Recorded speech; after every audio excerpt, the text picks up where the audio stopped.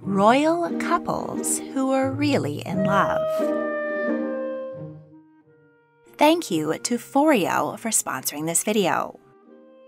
Through most of history, royals had very little choice about who they married. Princes were pushed down the aisle with the daughter of whichever king their father wanted a treaty with. And after doing their royal duty, they often gave their time, attention, and sometimes the royal jewels to their mistresses. Meanwhile, princesses were carted off to foreign lands where they might not speak the language, to live a lonely life of bearing the children of a man who ignored them at best, openly despised them at worst. But this was not always the case. Sometimes, after getting through the awkward wedding night, royal spouses found they had a lot in common and formed intimate, passionate, and lifelong connections. Some kings even ignored the court ladies clamoring to be their mistresses and had eyes only for their queens. From a medieval queen who rode into war at her husband's side, to a Renaissance emperor who trusted his wife to rule. From a queen who risked death to continue sleeping with her husband, to a princess who was betrothed to the heir but ended up happy with a spare.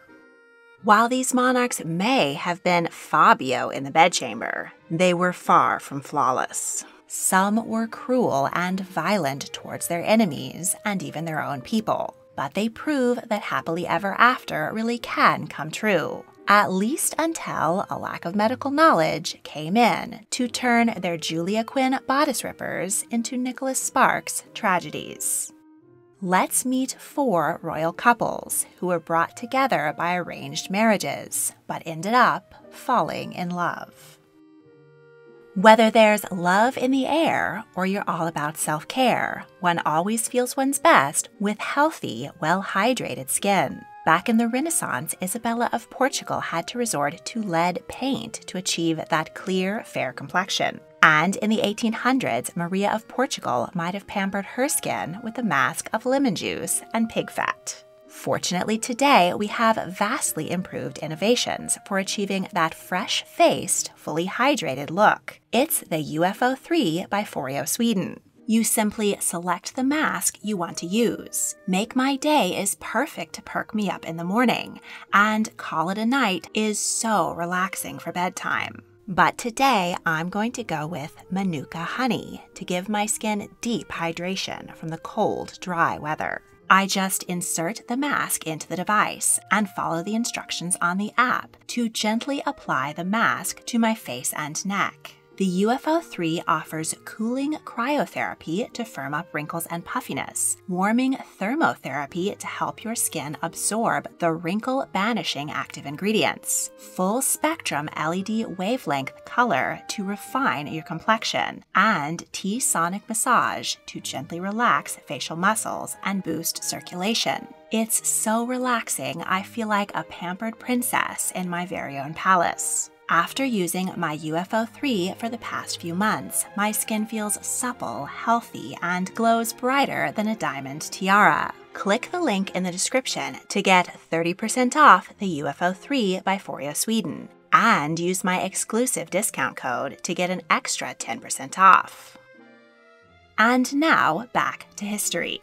King Edward I of England and Eleanor of Castile. Prince Edward had all the makings of a great warrior king. At 6'2", he towered over his contemporaries. His lanky arms gave him an advantage as a swordsman. His long thighs meant he was a natural astride a horse. And his curly blonde hair shone like a crown. Edward adored the tales of King Arthur and Camelot, and envisioned himself as a romantic, chivalrous knight. All he needed was a Guinevere. His parents, Henry III and Eleanor of Provence, who were themselves deeply devoted, arranged for their 15-year-old son to wed the 13-year-old sister of Alfonso X of Castile. The prince traveled to Spain, where he wed Princess Eleanor at the monastery of Las Huelas. The newlywed strangers endured the awkward bedding ceremony, during which the entire drunken court escorted them to bed. Once left alone, they had a chance to talk. Edward didn't speak Spanish, and Eleanor had not yet learned English. but they both spoke French. Eleanor had an oval face, almond eyes, and thick, wavy dark hair. And she was intelligent, well-educated, and ambitious like her groom. The newlyweds spent their first year in Gascony. While Edward asserted English rule there, he and Eleanor spent their free time listening to minstrels, playing chess, and reading. He introduced her to the tales of King Arthur, and she was enthralled. Though young, Eleanor gave birth to a daughter, who sadly died shortly after birth. After this tragedy, Edward took his bride home to England. His father was famous for his largesse, and many of Eleanor's kin followed her there to leech off her father-in-law. She was too young to stop them, but she was blamed by the overtaxed English. Londoners rioted, and Baron Simon de Montfort captured both the king and Prince Edward and held them prisoner. But he underestimated teenage Eleanor. She held Windsor Castle for her husband and wrote to her parents requesting troops from Castile. But before they arrived, Edward was able to give his guards the slip and escape. He raised an army and attacked de Montfort, killing and dismembering him. He restored his father to the throne, but he became the real power and reformed the government. To thank his wife for her loyalty and courage, he took her on the medieval version of a vacation, crusade. While in the Holy Lands, the Sultan of the Baybars attempted to assassinate Edward, and he was slashed in the arm with a poisoned dagger. According to legend, his devoted wife sucked the poison from his arm and saved his life. Their campaign was unsuccessful, and they returned home just in time for the death of King Henry. Edward and Eleanor were crowned in a joint coronation in 1274. They embarked on a PR campaign to once again endear the monarchy to the people. They wanted to be seen as the new Arthur and Guinevere, and they conducted a ceremony in which they placed bones said to belong to the King and Queen of Camelot in a magnificent new tomb. Now in their 30s, the couple who had grown up together had an unbreakable bond. They enjoyed each other's company and had a playful, humorous relationship. In the Middle Ages, Christians refrained from meat, alcohol, and sex during the 40 days of Lent. On Easter Monday, Edward let Eleanor's ladies hold him captive, and he paid them each a ransom so he would be allowed to enter his wife's room. Edward had eyes only for Eleanor. He is one of the few English monarchs who was faithful to his wife and sired no illegitimate children. Eleanor herself had 16 babies, though only 6 survived. While Edward was gentle and loving towards his family, he was brutally ambitious. He conquered Wales and spiked the Welsh prince's head on the Tower of London, and he taxed the Jewish people and eventually expelled them from the country to pay for it all. Eleanor was with him every step of the way. She joined him on campaign, often roughing it in military camps. She gave birth to her youngest son, Prince Edward, in a tent while Carnarvon Castle was being constructed around her. When they were not at war, Eleanor wanted a place to get away from it all.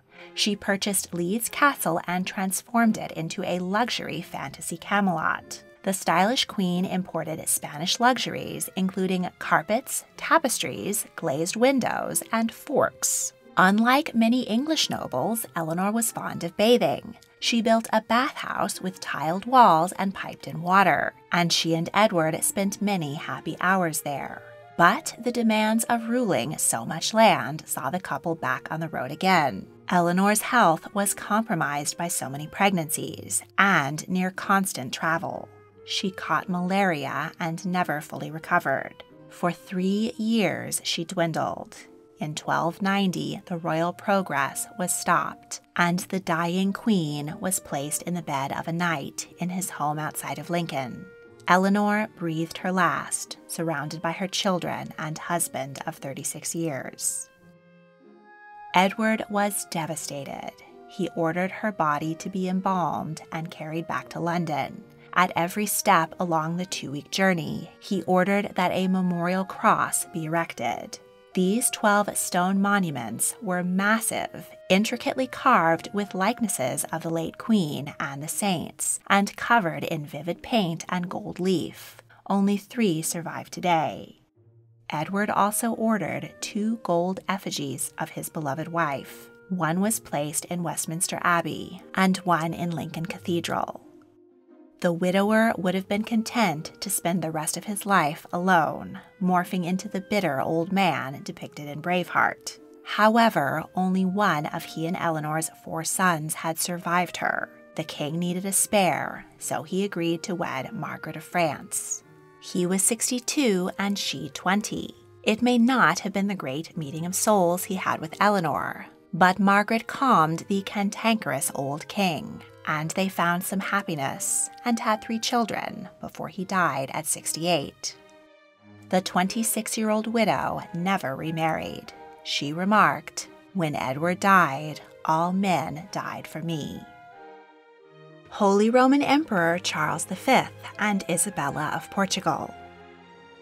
Charles was the result of unions between several powerful and related families. His mother Juana was the daughter of Isabel of Castile and Fernando of Aragon, the powerful Spanish monarchs who united Spain and sent Christopher Columbus out to colonize the New World. His father, Philip the Handsome, was the son of Holy Roman Emperor Maximilian I, and Mary, Duchess of Burgundy, one of the wealthiest heiresses in Europe, whose dowry was the Netherlands. Charles inherited it all, becoming the head of a vast empire by the age of 18. He was a frail young man, suffered from epilepsy, and was one of the first monarchs to inherit the now infamous Habsburg jaw. He was also intelligent, mature, responsible, and inspired loyalty in his family and ministers. They recommended he marry a Portuguese princess, but the young monarch was not keen to settle down. He agreed to wed his cousin, Mary, the daughter of his aunt, Catherine of Aragon, and of Henry VIII of England. There was no rush to the altar because she was only 6. However, a few years later, the now 25-year-old emperor grew tired of waiting to sire an heir, so he canceled the English engagement and instead agreed to wed Isabella of Portugal. She was only 3 years his junior, and an alliance with the world's 2nd greatest navy meant Spain and Portugal could carve up the New World and share it. Plus, Isabella came with a massive dowry, which included the Canary Islands. When she arrived in Seville, she had to wait a week for her groom to show up. He intended to stay only a short while, long enough to get her pregnant, before leaving for the Holy Roman Empire. But the diligent young ruler dropped all his plans when he finally met Isabella. He was captivated by her beautiful, fine, fair features, blue eyes, and wavy auburn hair, and charmed by her intelligence, kindness, and good humor. Charles insisted that they be wed that very night in a small ceremony just after midnight. He canceled his travel plans and stayed with her for months while they enjoyed a happy honeymoon at the Alhambra in Granada. Isabella admired red carnations from Persia. Charles ordered millions to be planted across Spain. The red carnation became Spain's floral emblem. Charles remained with his wife for 3 years, and she delivered 3 children. But eventually the demands of running a massive empire encroached on their bliss. Charles kissed Isabella goodbye and rode off to Central Europe for 3 years. He left her in charge as regent of Spain. She missed her husband dearly, but she did not struggle to run the country in his absence. She attended council meetings, traveled the country, and took an active role in policymaking. She was an expert in economics, and under her leadership, Spain grew wealthy. When Charles returned, he was heartily impressed. He continued to come and go, remaining for a few months or years, then departing again. While he was away, Isabella wrote him daily, and she sometimes had to wait months to receive replies from far-flung battlefields. All the while, she ran Spain and oversaw the upbringing of their children. While Charles was on the road, he had no concern for other women. He was faithful to his wife throughout their 13-year marriage. In 1539, Isabella contracted a fever while pregnant with her 7th child. The baby was stillborn, and the 35-year-old empress never recovered. She died 3 weeks later without her husband. Charles was so devastated and guilty that he had not been by her side that he locked himself in a monastery for 2 months to pray for her soul. For the rest of his life, he dressed in black and refused to remarry. He commissioned Titian to paint numerous posthumous portraits of his beloved, and he made sure that there was an image of her wherever he traveled. By 56, his depression and gout were debilitating. The emperor leaned on his advisors and wept while he announced his abdication, handing Spain to his son Philip II and the empire to his brother Ferdinand I. Charles spent his last 2 years in a Spanish monastery, surrounded by clocks and portraits of his dead wife. He staged a production of his own funeral, then rose from his coffin and went to have lunch. His only desire was to be reunited with Isabella in heaven. He died at the age of 58. One of the most famous royal romances in history was that of Queen Victoria and Prince Albert. In fact, I dedicated an episode to the great lovers on Valentine's Day 2020. But as their romance has been pretty thoroughly covered, let me tell you the story of another 19th century queen regnant, born just 1 month before Victoria, who married Prince Albert's first cousin and also had a joyful marriage, lots of babies, and a tragic early parting. Queen Maria II of Portugal and Prince Ferdinand of Saxe-Coburg and Gotha. Maria was born in 1819 in Rio de Janeiro, Brazil. Her father, Pedro, had rebelled against his father, left for Brazil, and declared its independence, with himself as emperor. His younger brother, Miguel, had also rebelled and then been exiled to Austria. When King João VI died, there was a succession crisis, as he had not said which treacherous son should succeed him, liberal Pedro or absolutist Miguel. Pedro came up with a solution. He renounced his own claim to Portugal in favor of his 7-year-old daughter, Maria. She would travel back to Europe and, when she was old enough, marry her uncle Miguel, who agreed to accept the liberal constitution and rule as regent until Maria came of age. But as soon as the young queen's toes touched Portuguese soil, her uncle deposed her and took her throne for himself. For 6 years, while civil war raged, the young ex-queen traveled to London, Vienna, and was educated in Paris. Meanwhile, her father returned to Portugal to defeat his brother and secure his daughter's throne. Once the job was done, he called 15-year-old Maria back to Lisbon and promptly died of tuberculosis.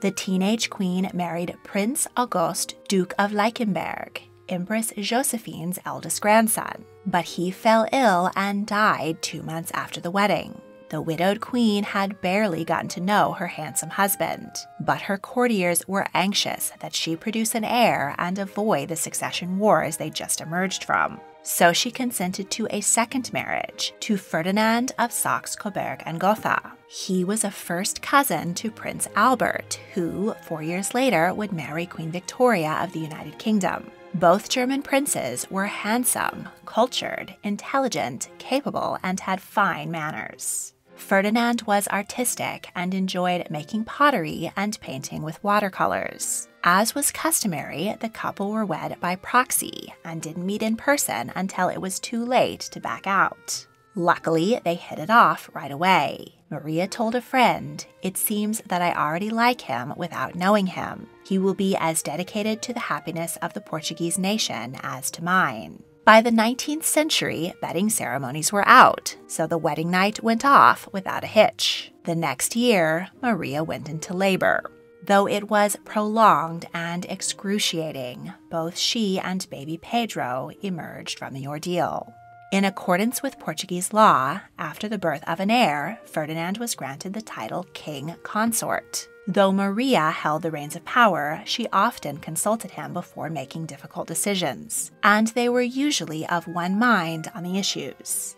She was an enlightened monarch and introduced more education to her people. She also advocated for public health acts, which helped curb the spread of cholera and saved thousands of lives. Her benevolence towards her people earned her the nickname the Good Mother. She also became a mother in the more traditional sense many times over. Maria and Ferdinand's passionate relationship, in an era before reliable birth control, resulted in 12 pregnancies over 17 years.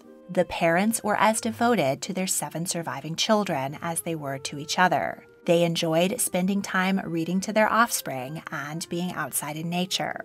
Ferdinand often picked flowers for his wife, and when her royal duties took her away, he wrote her tender love letters. They also enjoyed going to the opera and theater together. Ferdinand purchased a dilapidated monastery in the Sintra Mountains and set out to rebuild it as a retreat for his family. Maria often had complications during her pregnancies and labors. 4 of her babies died during delivery and were baptized in utero. Over time, this took a toll on her health. The queen became obese and developed a heart condition. Her doctors warned her against more children, but the only way to avoid that was to avoid her husband's affections, something she was unwilling to do. The queen answered, "If I die at my post." Prince Albert had a similar effect on his own wife, Queen Victoria. There must have been something about those Coburg men. Had Victoria not heeded her own doctor's warnings and stopped at 9 babies, she too might have suffered Maria's fate. During her 11th childbirth, the baby was unable to emerge. While her lady climbed in the bed next to her and Ferdinand looked on in helpless anguish, doctors operated without anesthesia, but the surgery was unsuccessful. Exhausted, Queen Maria rested her head on the pillow and breathed her last. She was 34. Her stillborn son was baptized Eugenio. Ferdinand wept uncontrollably and embraced her lifeless body. He became regent to their 16-year-old son, Pedro V, but without his dear wife, he lived in bitterness. He completed the spectacular Pena Palace, but was heartbroken that Maria hadn't lived to enjoy it. 8 years after her death, his cousin, Prince Albert, died of typhoid fever, and Queen Victoria lost the great love of her life. She and Ferdinand bonded over their shared grief. In a letter to the British Queen, he wrote, "These great affections, when broken, leave a terrible void and a pain that is difficult to heal." Tsar Alexander III of Russia and Princess Dagmar of Denmark. Princess Dagmar grew up a minor royal in a relatively modest home. She and her 2 sisters learned to cook and sew their own clothes, while their 3 brothers joined the Navy. But everything changed when their distant cousin, King Frederick VII of Denmark, died childless, and their father unexpectedly became King Christian IX. The family moved into Amalienborg Palace, but remained down to earth. Their mother, Louise, had an undeniable talent for matchmaking. She was able to pair her beautiful daughters with the most eligible royal bachelors. Eldest sister Alexandra married Edward, Prince of Wales. They got on well enough despite his 50-plus mistresses. The black sheep, Thora, had a joyful union with the equally eccentric Ernst August, Crown Prince of Hanover. But perhaps the greatest match of all was that of middle sister, Dagmar, to Nikolai the Tsarevich of Russia. The 20-year-old heir to the throne was handsome, charming, intelligent, and enjoyed writing poetry. He had seen photographs of Princess Dagmar and become quite enchanted with her. He was also impressed with her voracious appetite for books and ability to teach herself languages. When the pair first met, the feeling was mutual. They became engaged and used a diamond to scratch their initials in a window in the summer palace. She utilized her gift for languages to learn Russian, and the couple exchanged letters daily, while Nikolai toured southern Europe. Suddenly, Dagmar received a telegram from the Tsar that his son was in Nice and terribly ill with meningitis. She raced to Nikolai's bedside and arrived just in time to wish him a tearful farewell. The dying Tsarevich asked that his younger brother, Alexander, who was about to become heir, take Dagmar's hand in marriage. Alexander was not nearly as handsome or intelligent as his brother. He stood 6'3" and was awkward physically and socially. He was also infatuated with his mother's lady-in-waiting and wanted to renounce the throne to marry her. But his parents insisted that he go to Denmark and meet Dagmar. While he was there, the two looked at pictures of Nikolai together. He asked if she could love him after loving his brother, and she replied that she could love no one but him because he had been so close to his brother. They both burst into tears. During his 2-month visit, he forgot about the lady-in-waiting and proposed to Dagmar. The 18-year-old princess bid her family farewell and traveled to Russia. She converted to Orthodoxy and took the name Maria Feodorovna. The couple married in extravagance at the Winter Palace. Alexander wrote in his diary of their wedding night, "I took off my slippers and my silver-embroidered robe and felt the body of my beloved next to mine. How I felt then, I do not wish to describe here. Afterward, we talked for a long time." The newlyweds were swept into a marathon of glittering balls celebrating their nuptials. A young composer, Tchaikovsky, wrote new music for their arrival in Moscow. Maria found the Russian court formal and stiff compared to her relaxed upbringing in Denmark, but she had an easy nature and adapted. Her husband, whom she affectionately called Sasha, doted on her. A year into their marriage, she gave birth to their first child, Nikolai. 5 more children followed. Alexander, a famously stern man, was gentle and loving with his family. He enjoyed playing games and ice skating with his children. He was incredibly strong and ripped decks of cards in half and bent horseshoes to entertain them. And every year he commissioned a new egg from artist Carl Fabergé for his wife. But outside the palace, all was not well. Serfdom and social injustice plagued Russia, and the luxurious lifestyle of the Romanovs incited fury. A bomb was detonated in the dining room of the Winter Palace, and had the family not been running late for dinner, they would all have been killed. In 1881, Tsar Alexander II's carriage was bombed. Maria and the family bid the dying Tsar farewell, and Maria was horrified to see that his legs had been blown to pieces. In these terrifying circumstances, Alexander and Maria were crowned Tsar and Tsarina of Russia. Fearing for their safety, they moved out of the sumptuous Winter Palace and into the more secure, but dreary and cramped Gatchin Palace. Balls and social gatherings were canceled. But the attempts on their lives continued. The family's train was derailed, and 6-year-old Olga was thrown out the window. The Tsar used his immense strength to hold up the train's roof so his family could escape, and they all survived. They took respite each summer in Denmark, where they could relax with Maria's family. At 49, after 28 years of happy marriage, the Tsar fell ill with kidney disease. He and Maria tried to travel to Greece, where it was hoped that he would recover, but they had to stop in Crimea, and the emperor died in his wife's arms. Maria was desolate. Her older sister, Alexandra, made haste from London to be with her. She remained with Maria day and night for 2 weeks during the whirlwind of the funeral and her son Nikolai's wedding. Maria lived another 34 years. The Dowager Empress held a prominent place at court and cared dearly for her grandchildren. She and Alexandra bought a villa together outside of Copenhagen. When the Russian Revolution broke out in 1917, Maria took her daughters and fled to Crimea. There she was informed that her son, Nikolai, and his family had been murdered.